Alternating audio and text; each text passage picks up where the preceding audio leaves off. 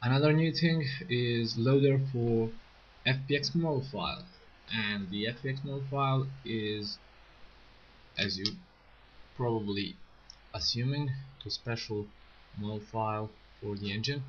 And the reason for doing that is because that model file contains all information that are needed to the engine, and it's loading much faster than, for example, MD2 or 3DS.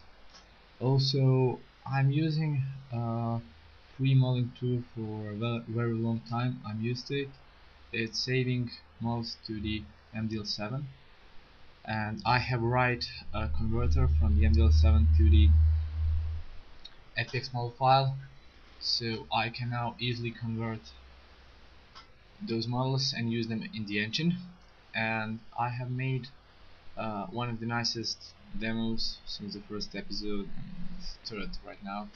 But anyway, I will show it to you right now. I was using models combined with 32-bit bitmaps with alpha channels, and in the end it looked just awesome.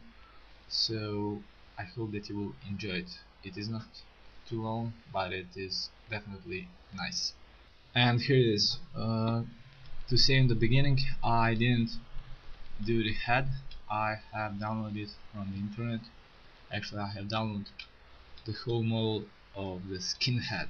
That was his name, and I removed the body and left only the head, but the hair was done by me. It's low poly model with 32-bit bitmap used as a texture, so you can see that this hair looks just amazing. I mean, it's contained from 600 triangles. It's not much, but for a fact like this, it's amazing. So that is it. I don't have so much to say about it, but you can see how great it looks. So I don't know.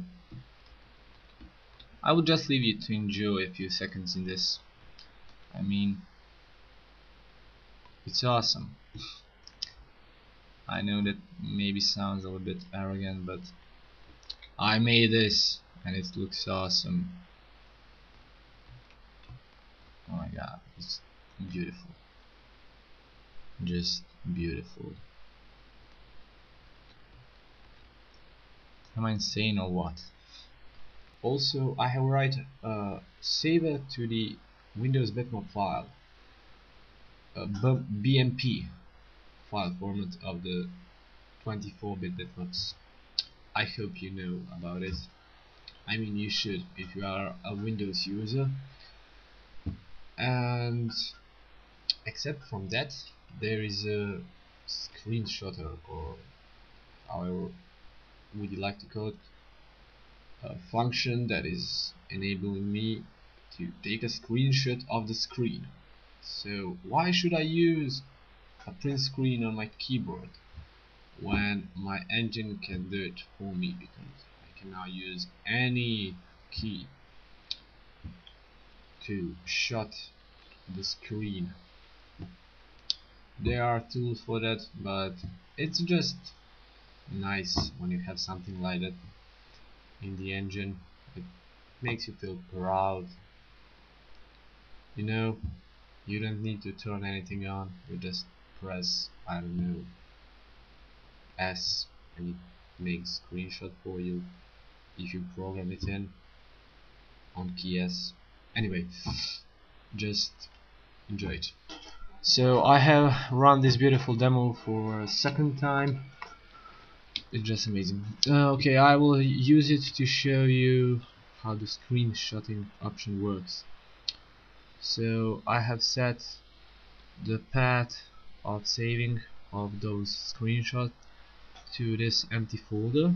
So I will now, once I press the key on keyboard, the screenshot will be taken. So it will says here new screenshot taken, and let's try it for a few times.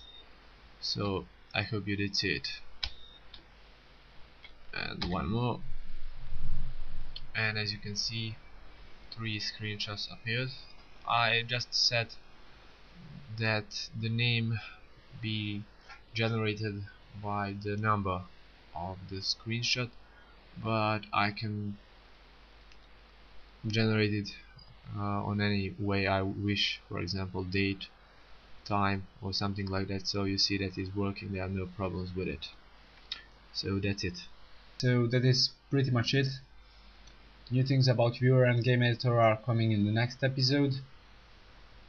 If you like this, I hope you did, feel free to leave a comment or subscribe, it's totally free. So see you soon.